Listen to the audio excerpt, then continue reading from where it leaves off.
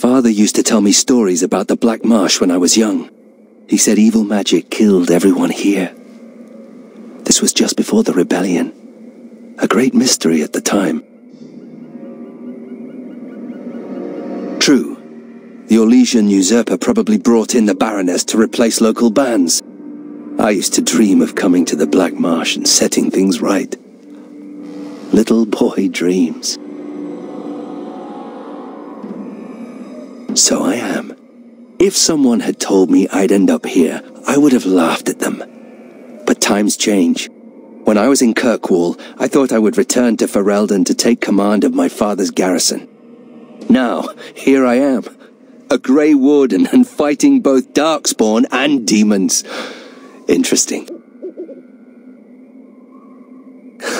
I don't imagine there are many who would agree with us. Anyway, the haunted marsh awaits.